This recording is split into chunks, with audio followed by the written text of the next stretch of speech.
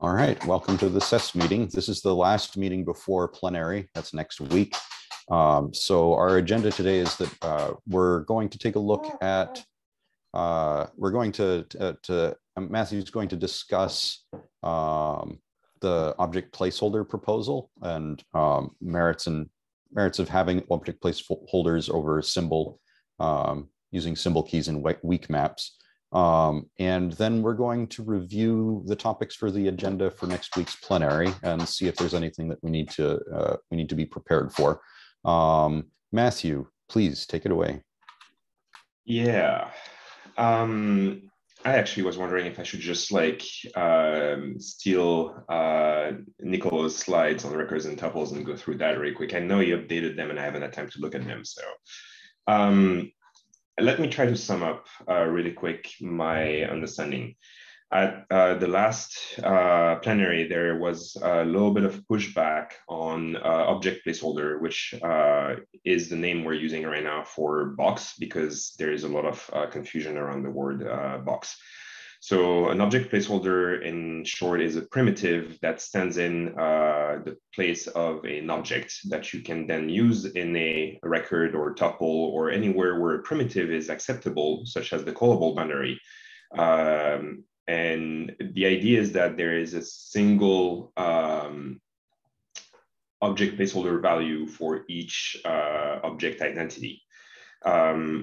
For security constraints, we also required that getting the object from the object placeholder has to be done both through a static method of the object placeholder constructor, not a prototype method. And it has to contain a check that it's the object placeholder constructor that constructed that object placeholder value is the only one that can open and get the objects. In practice, what that means, since there is a different object placeholder constructor per realm, is that it is in practice more or less of a realm check. The reasoning is with existing membranes that consider non-object work functions to be primitive and thus to be inert and not contain any authority. Now it is safe for those to pass those object placeholders through a membrane because there's no way to get to the actual object that was represented, since there is a realm check. Those membranes usually work across existing realms. Furthermore, the reason why putting it on the box constructor specifically is so attractive, if we go in this direction at all, is that way, if there's a box constructor per compartment, then this API already adapts it to be a per compartment rather than per realm association. Yeah, in the future, we can imagine not having just a per realm, but a per compartment object placeholder if we decide to. It leaves the option open. All right, so this is what object placeholder is. There was a bit of pushback on why we actually need it and why symbol as WeakMap key is not sufficient. So to remind everyone, the problem that we're raised with symbol as WeakMap key is that of registered symbols. Registered symbols is one that you get for symbol for string or number. And that always give you a specific symbol value. Those are not garbage collectible the same way as anonymous symbols are. There is a slight variation of those, which is the well-known symbols, basically any symbol defined by the spec or usually accessible from the root through a symbol dot, well, not quite symbol dot, symbol square bracket. No, symbol dot, sorry. Okay, so the garbage collection issue of symbol as WeakMap key is one that has been raised and where there's a lot of delegates that disagree on what should be done there.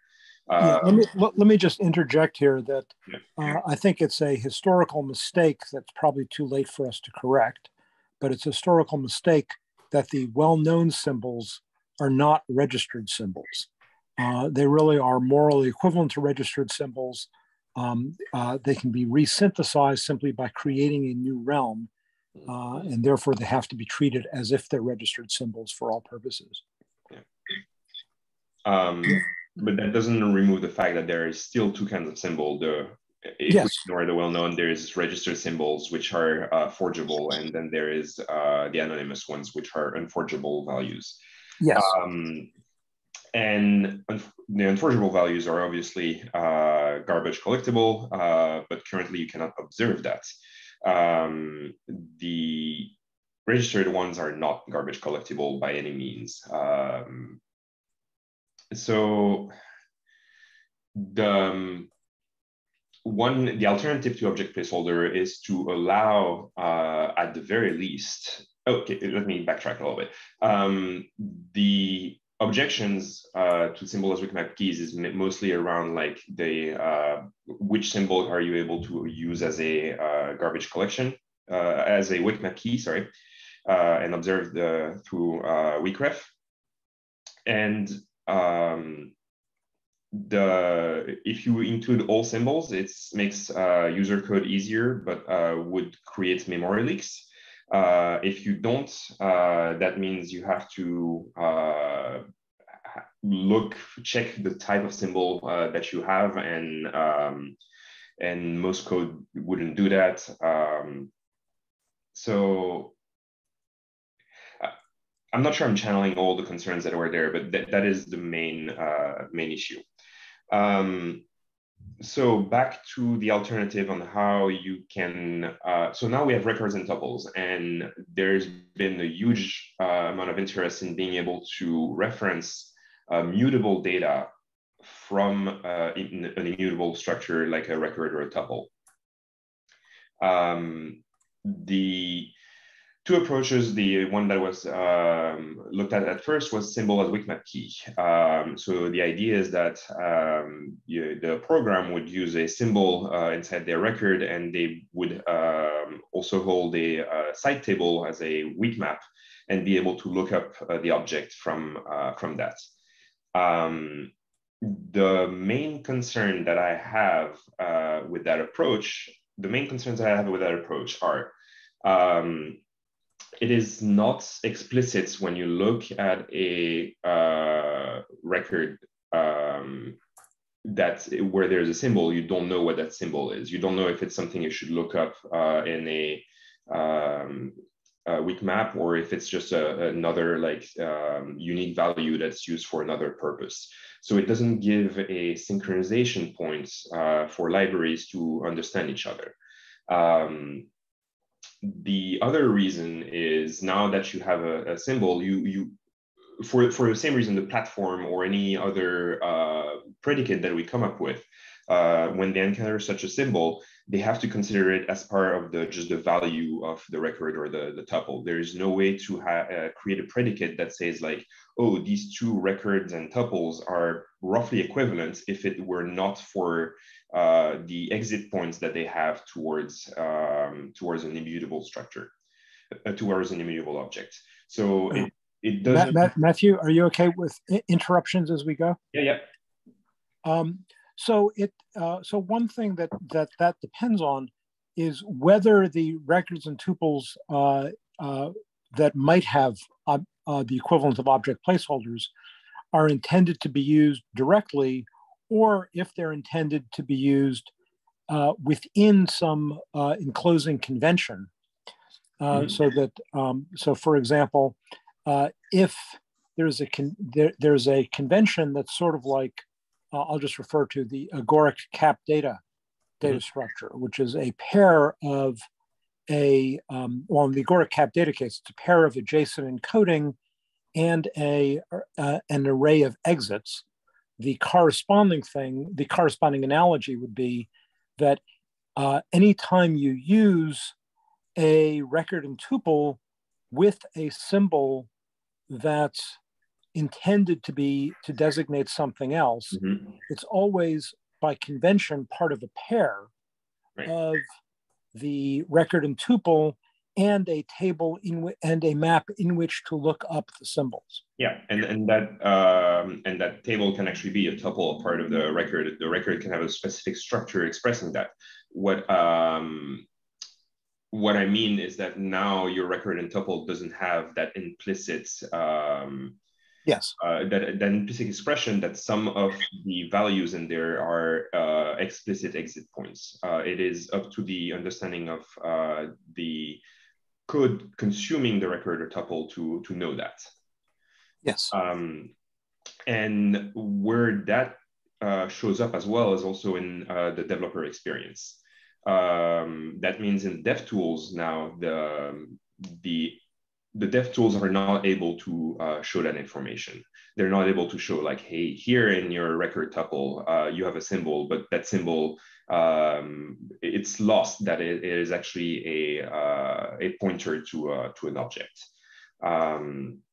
And that is probably the biggest part in the DevTools experience, is like now you can see that your structure that you hold, like your record and tuple structure, is actually not just a value, an immutable value. It also it has pointers to immutable mutable data. And so having an explicit expression of those exit points that can be shown during the developer experience, that can be used as a collaboration point between libraries, I believe at least it leaves that opportunity open where symbol as WeakMap keys don't. And I need to double check to see if I forgot anything. I can add something while you're double checking. Yeah.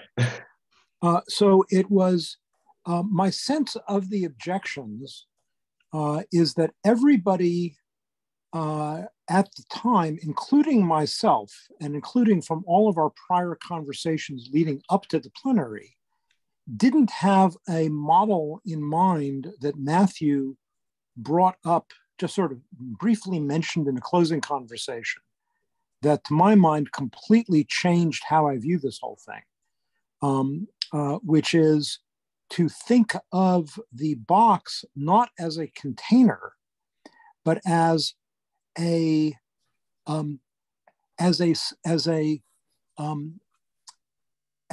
being like a symbol, being a thing that is a unique key to be looked up, rather than as a container containing the object, where the box constructor and the box.unbox method on the box constructor form basically a sealer-unsealer pair, where the box constructor, you give it a payload, it gives you back this primitive that doesn't contain anything, but where the box itself, the box constructor, maintains a side table associating it with the original payload.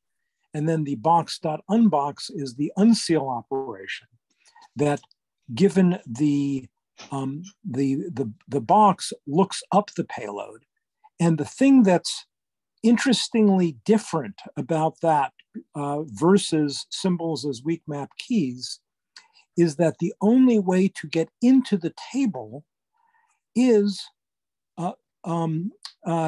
the only way that a box value becomes a key in the table is by this call to the box constructor.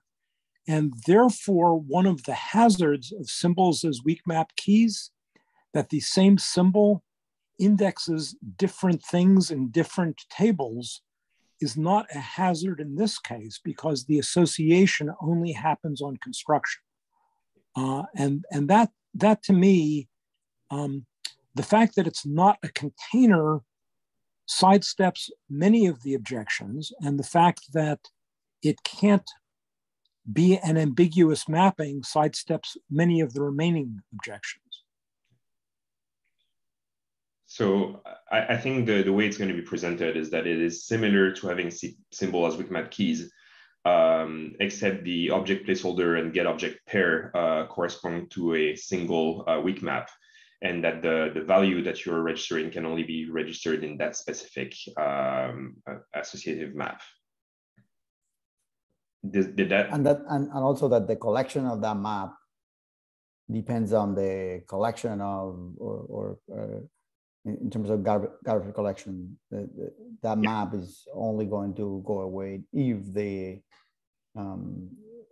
the box, in this case symbol thing, is also going away. Yeah, if you lose access to the object placeholder constructor, there is no way, or more specifically to the get object part of it, there is no way to get access to any of the values, object values behind an object placeholder value.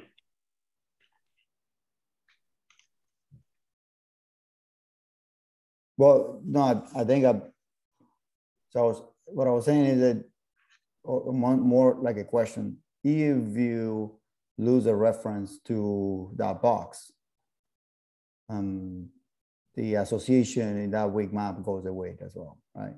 Yes, correct. Yes, exactly. Like, but that would be exactly the same as a symbol as weak map key. Well, the symbol as a weak map key has the symbol for it, which is no, unregistered, anonymous one. Yeah, but it avoids the whole controversy of anonymous symbols being like registered symbols, because this is just a symbol-like thing without that controversy. And an extension to that, if we have object placeholder, I would be against adding symbol as weak map key. You could use that even if you're not using records or tuples, anything. You could use that thing for the same purpose. Yeah, because now you can build something that has the same purpose by just putting an anonymous object into an object placeholder. So you can rebuild the same usages. And now you can actually use symbol inside a record or tuple to be part of the shape of the object, where the symbol is just an indicator of what is actually contained in a box. So now you can have a description that isn't part of the, you have a description that is part of the value of the record and tuple, and that says like this exit point, this is what you will find behind it. Well, this type of thing you will find behind it. Well, I do expect that people will not necessarily use it that way. I think people will probably create a factory, like a symbol-like factory where they call it, that creates an empty object. Yeah, I call that a tag. I actually have all those. I have all those helpers written for different use cases. There was a discussion on the TC39 discourse about like people wanting to build generic tagged records, and I build it based on all those concepts. Yeah. This semantic account of object placeholders does suggest a simplification, a further simplification of the semantics that for which there are, will be many pro and con arguments, which is right now our notion of box is that it has no, it does not have its own equality semantics, but rather two boxes made by the same box constructor containing the same payload or associated with the same payload are equal to each other, whereas the symbol-like account of the box semantics would much more naturally suggest that every call to the box constructor makes a unique box that compares the same only to itself, so that two calls to the box constructor with the same payload, they would still make two different boxes. Because the box, it's really each call to the box constructor makes a fresh box identity that compares only to itself. That would be much more simple. But that breaks the records and tuple, right? When you create two records of the same shape, it will not match anymore. Yeah, now you need to have a weak map to be able to look up what the right version of the box is, so that you can end up with equality semantics again. I did not understand that. If you build two records where one of the pieces that you put in that record is a box, and you want to compare them, whether you do by syntax or you do by manually creating that record, but let's assume that you use the syntax to create a new record, and then there is a box inside that record. You created in the following line the same thing. It doesn't do triple equal anymore. Well, if it's the same box, if it's the result of the same box created. No, different boxes, different call to the box constructor by the same object, which is the nice thing today. So there's no syntactically implicit call to the box constructor. No, I know they have to be explicit, but the I think from a program usability point of view, it's easier if you return the same object placeholder value for a given a specific object. When those are being used, if you want different meaning and does have a different identity of the object placeholder, what you can do is use a wrapper concept that you build. So each wrapper generates its own type of wrapped, and then it would be a wrap. It would be a box of a wrapped object. So I understand what's being alleged here, but I don't understand why. If I want the same box identity, then I would just reuse the same box. And in any case, the current semantics is not it's compared equal if it's the same payload. The current semantics is it's compared equal if it's the same payload where the box is created with the same box constructor. So right now we're comparing on a pair of things. It has to be the same box constructor and the same payload. And why not just have it be the same box creation event? Then it's not really well. So an example that I have, maybe that example helps. Let's say that I have two pieces of the program that are accessing a node, a DOM node, an element from the DOM, and they create a record that contains that node as a box. And other things around the record, and that you want to compare that. So if you want to, if the current semantics dictates that no matter how you create a record, if the shape of it is the same and the constructor is the same, the record will be the same. No, it's not. Only if you're using the same box constructor. Yeah, you're using the same. You're not talking about multi-realms, like single realm. I'm talking about multi-compartment. Right, I'm talking about a single realm, not multi-compartment. The same thing. So you're. No, I'm talking. So whether it's I'm talking about multiple box constructors. Yeah, so you're talking about the userland being able to get access to different box constructor and use those for different purposes. It's just. Then I don't understand what Mark is saying then. So you're talking about, at least my understanding is that if you're using two different boxes constructors to create the boxes on the same object, let's say it's same domain iframes, stuff like that, and then you access the iframes window, you get the box constructor, you call it with the same object that you call the outer realm box constructor. Is that what you're saying? That's a perfectly fine example. I had in mind multiple compartments within one realm, but yours is more straight. Yours is a better example because we don't have to argue about what the compartment semantics are. It already comes up with uninsulated realms, like you said, same origin iframes. So the current semantics, from what I understand, then these two things are not triple equal. Right. And you are arguing that they should be triple equal? Is that no, what you're saying? No, I'm arguing that because they're not triple equal, you're not getting the equivalence the equality argument that you were making already falls down. I see. Because if you're not using boxes, but you're just using a record, they will be equal. Or if you're keeping track of what box if you've got the logic to reuse a box instance when you want the equality, then it's by virtue of your logic for reusing the box instance that you've preserved equality. I see. So, Mario, the thing is, so from what I remember you mentioning at first is that through a single box constructor, why do we, if you pass a specific object, should you get the same object placeholder value or should you get a different one every time? And I believe there should be a one-to-one association from a box constructor. So if you have a box constructor object pair, you get a single object placeholder value. There's a one-to-one relationship between those.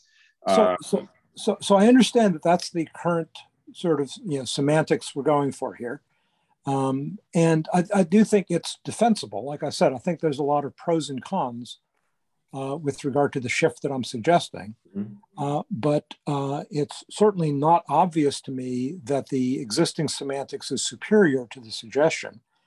The suggestion is that it's not the same based on the pair, but but rather that every call to the box constructor creates a fresh identity that compares only equal to itself. Well, the thing is, you can build one from the other and the other from the other one. I agree. I agree. So the question is, so since from one you can build the other, no matter which direction you go.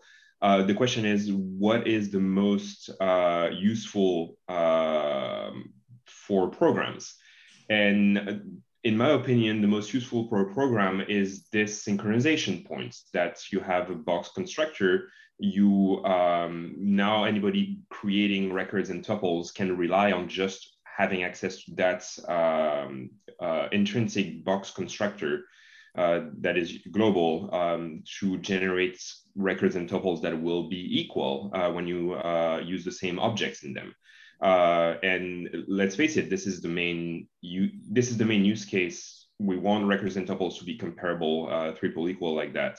And people don't want to jump through hoops, in my opinion, to make that happen. Now, if we didn't have that, we would need access to that special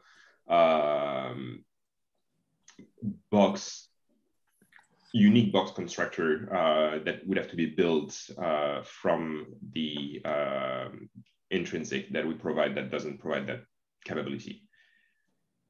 Okay, I understand the argument, and I might very well end up buying the argument. But I think the other semantics is both simpler and less surprising, and whether it's how it matches the use cases, we might be having blinders on with regard to what use cases we're considering because of what use cases we've been considering to get us to here. So I'm content to put this argument on ice for now that it's been recorded. But I definitely want to think about other patterns for using records and tuples before I consider this settled. No, I agree, and people have shown interest into it, having different, basically with the tagged stuff. That's what they wanted to do. They wanted to have an ability to express what type of box they have. Yeah, I'm very sympathetic with Mark's position. The fact that you're doing new box and it returns the same thing back to you, that's weird. for some developers, that would be weird. But I feel that the counter argument for not allowing someone to create a record that is identical to the record that you create is interesting for me, because if you know how to create that record, you have access to the share object that you want to box. And then you know the shape of the record, you'll be able to construct an identical record.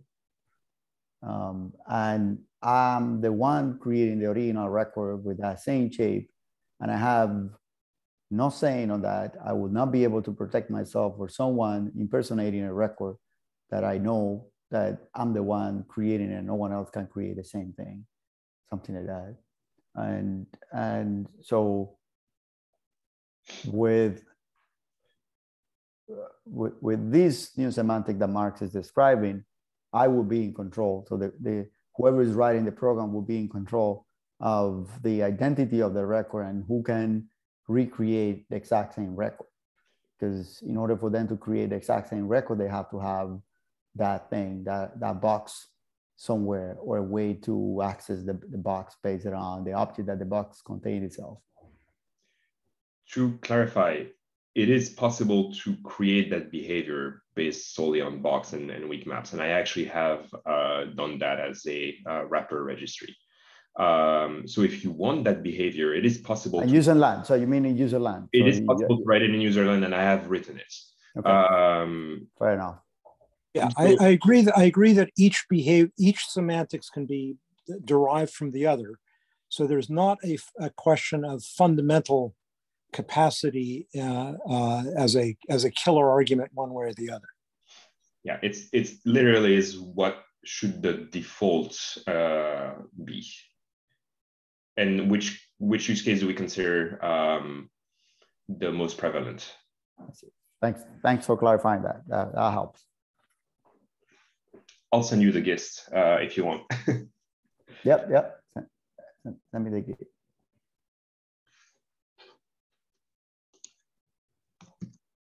Cool. I think that we can call that a wrap. Thanks. Maybe we could call it an oople. Anyhow. Boy, I did not get that one. No? I mean, No. you got tuples and duples and triples. Ah, got it. We could call it an oople. We could call it a loophole. Anyhow. Wouldn't it be an unable? Yeah, I think single is actually, anyhow. So topics for TC39 next week. Let's take a look. There's the button. There it is, agendas. Am I looking at the correct window? What do you guys see? I see the TC39 agenda. Okay, cool. I need to tab over there. There it is. All right. Yeah, so here we are. I opened up some tabs speculating on what we would be interested in looking deeper into. So far, I figure normative use on finaly's realm when creating functions in promise prototype finally is possibly something we'll want to look at. Shadow realm stuff, I'll like Karidi or Leo, feel free to chime in on this one when we get to it. There's been an update to the records and tuples proposal, as referenced. And decorators are up again somehow. And then array from async is up, which I find obvious. This I think falls in the category of making JavaScript more JavaScripty, as Chip would say. Extrapolating the features from the features already to the air to the ones that obviously should be. Okay, so let me run this by you all first. let's see if I missed anything of interest. Let's see, we've got import meta symbol toString tag. Are we worried about this? It's relevant to compartments perhaps, but I'm not worried about it at all. What is it? I don't know what it is. All right, I'm pulling that open. We'll come to that one. Okay. Actually, I think that one is probably not discussion worthy. Okay. Symbol.toString tag controls the serialization toString of objects. So like how you get brackets, like, you know, object window or object map or whatever, if you do the, if you serialize an instance of something. So that means that if you serialize an instance of import.meta, which right now probably just shows up as object, it would instead show up as, you know, object import meta. I see. So there's not a data dependent thing. There's just for all import meta objects, they would all have the same toString tag, just identifying that it's a meta object. Yep. Yes. Okay. I agree. We can just yeah. Well, we've discussed it now in its entirety. Okay. Seems like the next request there, the promise finally might be interesting. All right, let's take a look at that one right now. On finally's realm. Changed promise prototype finally to use the on finally's realm when creating then finally and catch finally. So the embedding uses on finally's realm global when checking if jobs global is fully active.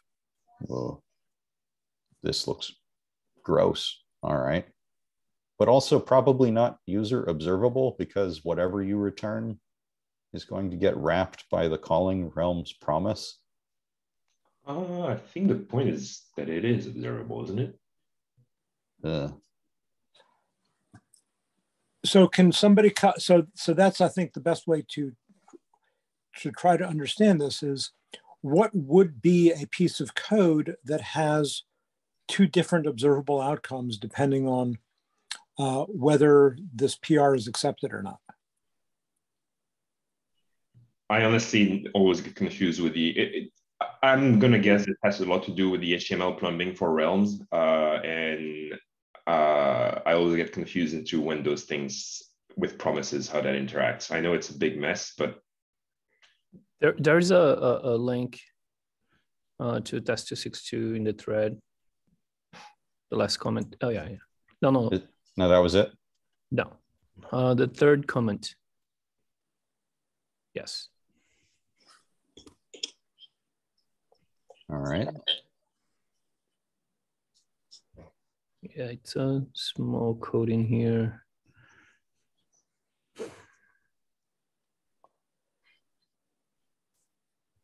Oh, I see. I think I see. Could you explain? Supposing that you had a promise that was interacting with callback functions that were constructed in a different same origin iframe, for example. What the observable difference is that if you were to call then and capture those callbacks from the calling realm, you would then be able to observe that their function constructor is from the other realm. I find this hard to care about.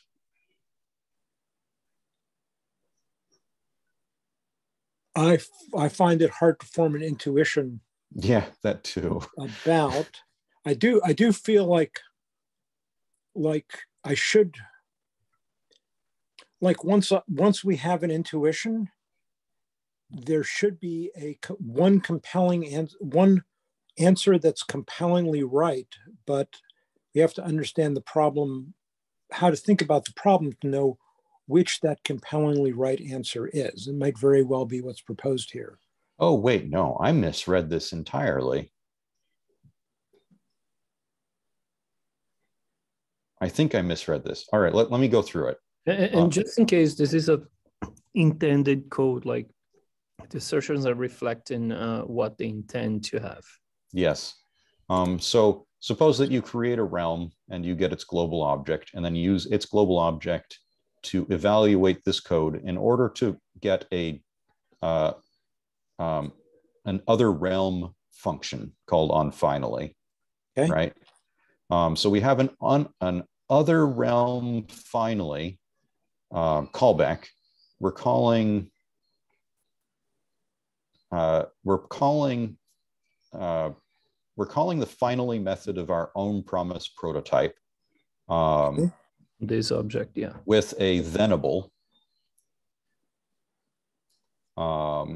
Which and then, with a thenable, okay. Yeah, so this is going to end up getting coerced into a local promise so that we can observe. No, not a local promise. That's the point. It gets coerced into a promise from the other realm because it was called from finally. That means I'm sorry. When you say other realm is getting confusing here. Let's name the two realms. Oh, it literally is called other in okay. Good point. So we have a name for it, the other realm and ohm realm. Okay, but so on line 24, promise.prototype.finally.call, that's clearly the finally method of this realm. It's being called on a thenable that's created by an object literal in this realm. Yeah, you're right. Be all local. Everything's this realm until the onFinally callback, and the onFinally callback is that is just providing a function. So the idea that the onFinally callback is determining the promise, which is apparently the current semantics that they're trying to change. It sounds like the current semantics is insane, and the semantics they're proposing is compellingly the only possible right one. No, I actually don't understand this. Why would the realm of the first arguments passed to finally be indicative of... It's the first argument. It's not the this. It's the first argument. Why is that the one that ends up giving the realm to the type of the arguments passed to then? So what's going on here is that then is being called as an effect of calling finally. Yeah. So if I understand correctly, the line 25, yes. This then finally and catch finally, both with the underscore, they are built-in functions that are created. And the specs that are being proposed are to create these functions according to reusing the same realm of the function that is given to finally. Okay. In that, in that case, I was exactly backwards. It sounds like the semantics being proposed is insane, and the current semantics is probably correct. If you go to the metadata in this test, like line 11 to 14, is where you actually get these parts, where you create these built-in functions. The test case that we're seeing here, the two asserts, is that the proposed behavior or is that the existing behavior? This is the proposed behavior, if I'm not mistaken. Okay. What is the existing behavior? I think the existing behavior, the assertions on line 31 and 32 will fail. Yeah, because the family would be local functions, not other. So this would be function prototype constructor. Okay. It would pass if this were function prototype constructor. Okay. In that case, I think that the proposed semantics is fatally bad and the existing semantics is correct. Yeah, I have a feeling that type of issues actually occurs in other places. This is, if this is making it consistent with other insane behavior, I'm not sure. I am guessing this is making consistency with the then and catch methods. Yeah. If that's true, then the then and catch methods as currently specified might be insane. Yes, But they are. It might became web reality, which is Does anybody depend upon that? This is if I from what I understand, HTML spec is going to extreme length to actually have this behavior. I am gonna get someone is relying on this somewhere. So not exactly. The HTML spec explained this behavior, and it was something I complained about a while ago when Shu explained it. And it was on behalf of other people from HTML. Basically, there's a Windows settings object, which is truly strange. And when they can't determine something, they don't know what caused a callback to be invoked, what frame or what execution context, which is a thing in HTML. They needed to assign it to some behavior by default, and they chose, what did they call it? The incumbent realm. And so they want all the callbacks to use the incumbent realm. Okay, when this came up before, I thought this was for some odd case that was browser only, was not just was not something that could just come up in JavaScript. The code here is clearly just JavaScript code. And with the exception of this thing right here. Oh, it's the create realm which causes it to be the same. So the change was only able to be reproduced in browsers, but the creation of another realm means that the behavior they demanded as the effective behavior is exposed. Okay, this is not a lexically scoped semantics. This is a dynamically scoped semantics. This is this cannot enter JavaScript, and if it's already present in JavaScript with then and catch, it has to be fixed. It exists, but is not possible to get to in Node, to my knowledge. Only in a browser. It would even with VM. What? Even with create VM. VM is just tainted everywhere, so I don't think you can really rely on it to be anything. Fair. I'm sorry. I didn't understand that. Create VM is like create a same origin iframe, just creating another realm without a callable boundary between. Is there? Am I missing something there?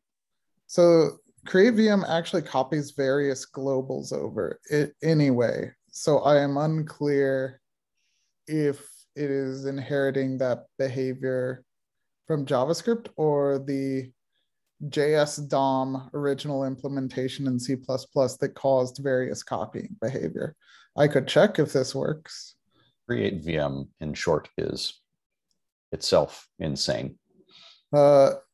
Yes, it got a security audit recently by somebody who didn't read the doc saying it's not for security reasons. And they were sad. Whatever the, we can't let into the the dynamic JavaScript semantics a communication path through dynamic scope, a contagion of things like function prototype constructor through dynamic scope. These things have to be lexically captured and then used from the lexical capture. Since this completely goes away with a shadow realm, the callable boundary, like, is there, how much do we care? I care a decent amount because I know some sites that are actually using iframes. Like, I don't think they'll migrate to shadow realms anytime soon. And we propose an attack on something that's using iframes as a security boundary that uses this. I mean, the best person to ask would be Salesforce.